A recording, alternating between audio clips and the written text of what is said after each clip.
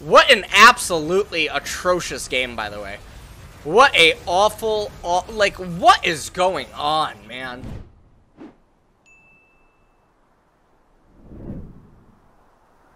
Oh my god, closer blundered. Oh, that's huge. Huge. I'm a little bit surprised here that Rek'Sai didn't just actually opt into full clear.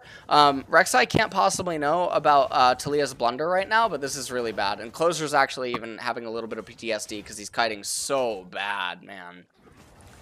Oh, it's really rough. And now he's going to start the Gromp, but Closer is just so far behind in this game. And you can see that Fudge, he was able to get back into top lane. He's on the utility champion. He only needs level 2 to create a gank with Rek'Sai. I don't know what the hell Rek'Sai is doing, though. This looks like they're going to try to go for like some sort of a Sinner gank, but Blabber doesn't need to do this because he's so far ahead. And then right here, this is definitely a little bit strange. Someday teleports down. And it looks like they will end up actually just getting 2 of the kills. So definitely a bit of a blunder by both Vulcan and Sven. Don't know what the hell is going on. I will be totally honest with you. And now Blabber is trying to sin. So this is very interesting. Perks is going to be able to pick up that kill there. Seismic Shove is going to whiff. And there is the aggro reset. Now, Galio is going to be able to teleport back into the wave. Closer is sharing some EXP with the Galio, and this is going to help Closer recover from the absolute tragedy that was the early game. Thank you guys for almost trying to help me beat level 3 here. But let's take a look at what transpires down here. So, Vulcan misses an auto attack. Sven can't get to level 2. And so this is just a really standard dive that they end up executing. Vulcan doesn't end up casting Ignite. It wouldn't have mattered. And then meanwhile, in mid lane, Damonte was just getting piled up on in the Zoe Galio matchup.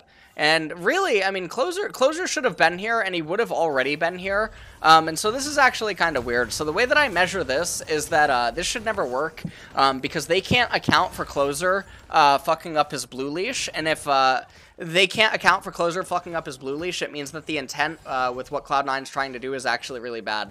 Because if Talia is there, what Cloud9 is doing is really, really, really troll. So I actually think that was really bad. The bot lane state is really, really, really bad. This needs to be bailed out by Blabber. They need to get bailed out by Blabber. So Blabber needs to come down here, take this wave, and then the next wave. And help them shove it. And, okay, it looks like they are going to get onto FBI. Perks is there with the Paddle Star, ends up getting the kill. Doesn't really matter what Closer's doing. He's not able to actually kill Vulcan, unless Vulcan blunders. And now they're going to, yeah, they're going to shove in all the minions together. Now, okay, Damonte makes the correct decision. He's just going to reset. No, he should have just reset. He should have just reset. Okay, well, Cloud9 are honestly just doing something else, I guess.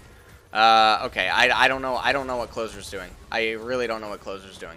So, he should have just reset, and now he's so indecisive. This reminds me of, like, the LCK rookie mids that don't know what the hell to do when they end up F-keying, or, like, they can't, they're so indecisive on decision-making. And a lot of this just has to do with foresight. So, yeah, I mean, if you're just joining us from the LEC, welcome to the LCS. Would I accept a guest invitation to LCS? Of course.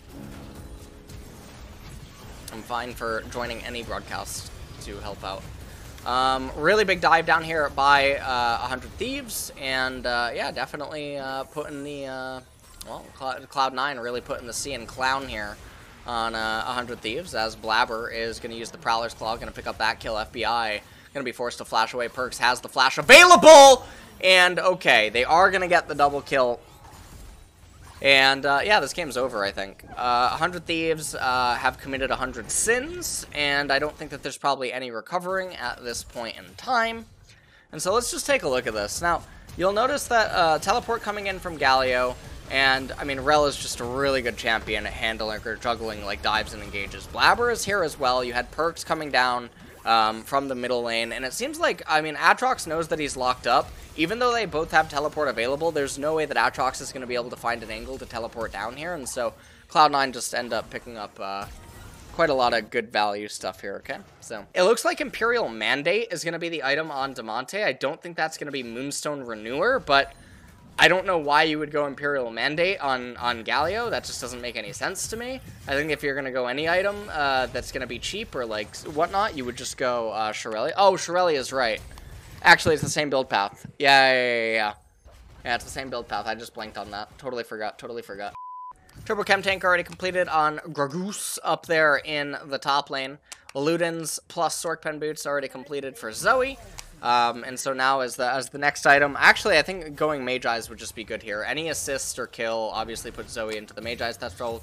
Hui is trying to make it up here, but he's not going to be in time, even if he uses the Face Breaker. Oh, okay, they're going to use the Galio thing too. So, okay, Fudge is actually going to be, Fudge is going to be dying there. It does cost a lot of investment, and obviously I don't know what the hell Blabber's doing. He should have picked up that entire wave. He's trolling. What is he doing? What? He's trolling. I mean, he's just trolling. He's just trolling. That is so much golden EXP that just went into the void. And I anticipate, like, chasing after closer here and being willing to use your flash in order to get a kill, it's just so bad. It's just so bad. Really, really, really bad. Especially because closer can obviously just opt into not doing this, or he can just be in a different position while he's doing that camp, and then what? I mean, it's really bad. Hello, Meta Pusher. Okay, now we're gonna have another random Clown Fiesta fight here at the Raptor camp. Blabber is gonna... Wow, it's an 800 gold shutdown, but fucking Hui took it, dude. Holy moly guacamole. And now Perks is gonna tag quite a few players. Not gonna be able to get any of the spells picked up. It's not really gonna matter. So let's take a look at this. Blabber ends up going out of the pit. Red team gets the dragon, so 100 Thieves end up taking it. Fudge gets in there pretty late. Vulcan goes in for an engage. I mean, this isn't really, like, if we rewind this, let me rewind this, because I know that I just got lost in the Magi thing. So let's rewind this fight. Okay, so take a look at what's happening here.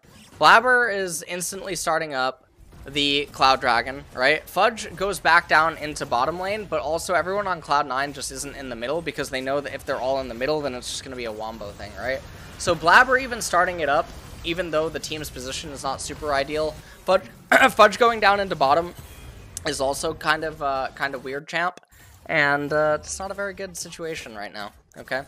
Meanwhile, I mean, it is a 3,000 gold lead for Cloud9, but it's a sole point being threatened by 100 Thieves. The one thing that Cloud9 still has going for them is the level advantages that they have.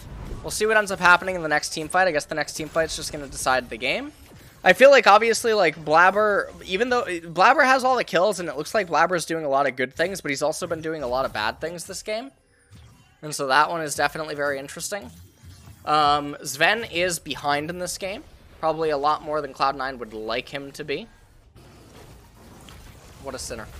Okay, Fudge is caught out down here in bot lane. Nice cancel by Hui. And it seems like that is going to be Cloud Soul going over to 100 Thieves, unless Zoe manages to steal it or Blabber manages to steal it. So, no clue what Fudge is doing there. Definitely with a little bit of the Niles cosplay.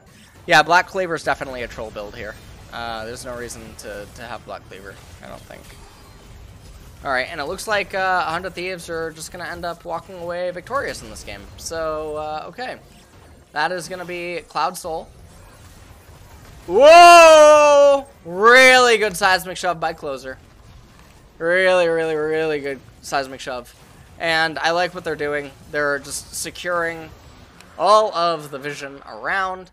That's going to be Cloud Soul. Sven is probably really pissed that they were so far ahead, and the top side of the map just kept forcing things completely fucking for no reason. Gave away massive shutdowns as well.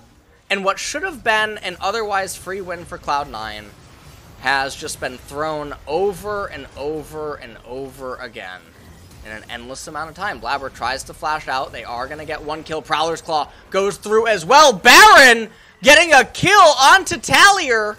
And it looks like FBI is... Holy shit! Fudge is eating good tonight. And, alright, gets a 1,000 gold into his pocket. As Sven now going to move over. And, okay, now with Perks there as well, Perks is going to be able to pick up the smite. There's going to be no chance for 100 Thieves to steal this Baron unless Perks really somehow fucks this one up. This is absolutely a clown fiesta, and, yeah, I mean, this is what you guys are all here for. So, you could be watching Fnatic versus Excel, or you could be watching, you know, G2 versus Rogue, or you could be watching this absolute blessing. C9 games are definitely always a banger. So Fudge and Blabber managed to actually make a lot of value here.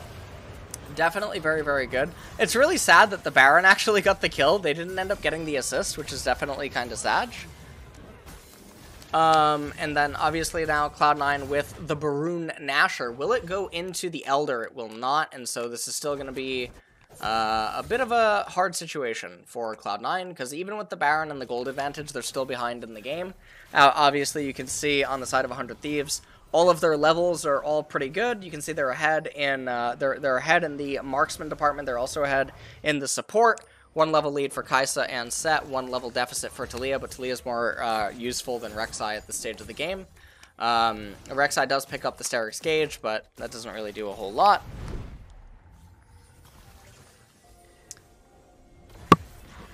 Okay, I don't really know what Closer's doing there. What the fuck? What an absolutely atrocious game, by the way. What a awful, like, what is going on, man? They should chase Damonte, but not kill him. They should chase Damonte, but not kill him. Looks like he's gonna try to, teleport away. Yeah, he's gonna try to teleport away. He's gonna E one more time. And then he's gonna, ooh, and now the bubble goes out. He's gonna, wait, what? Huh? What is he doing? TP. What are you doing?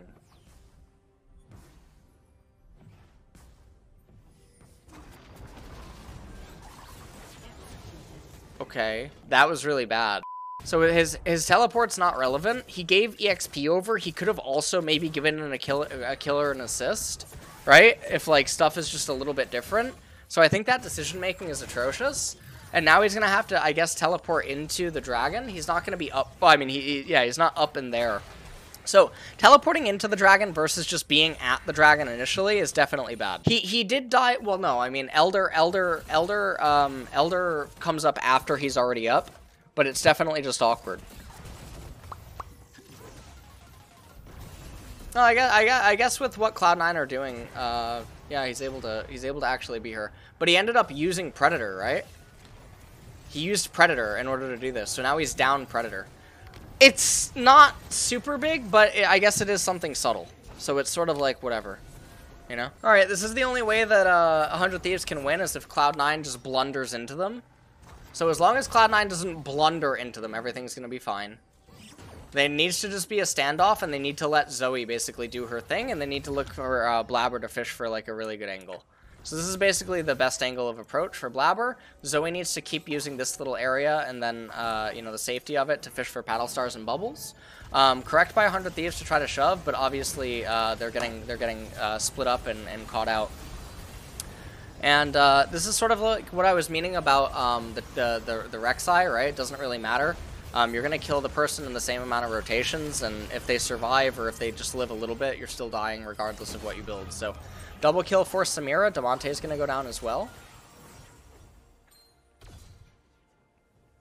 They should just ignore Damonte right now and just go back onto the Elder.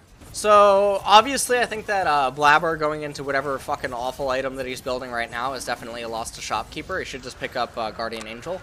I don't know why he's not going into Guardian Angel. Likewise, I don't understand why Fudge is going Frozen Heart. I think Frozen Heart is super stupid here. Just goes Anya's Hourglass. Just goes Anya's Hourglass here on Gaugus. Don't go Frozen Heart. It doesn't do anything. They do not have enough champions that item actually affects. Makes literally no sense whatsoever. This is just losing to Shopkeeper all around. Why didn't they wait for Blabber to be up before taking drag? Yeah, that's another mistake they do end up making for sure. Now with Baron and Elder, I think that it's actually just correct to dive the turret. I'm not even kidding. Just get the wave onto the turret, burst the turret immediately, and dive and just force the fight. Don't try to take anything too slow. Just literally, like, if you, like, there's no possible way that having a sustain... Oh, it's over, it's over. They win. Oh, wait, what? Yeah, they win. It's over. I think you have to give Perks MVP. Realistically, it's Perks. I know that they're going to give it to Blabber. I know that they're going to give it to Blabber, but Perks is the MVP of this game. Yeah. Jesus Christ, this was an absolute... Okay, I went from the LEC to this.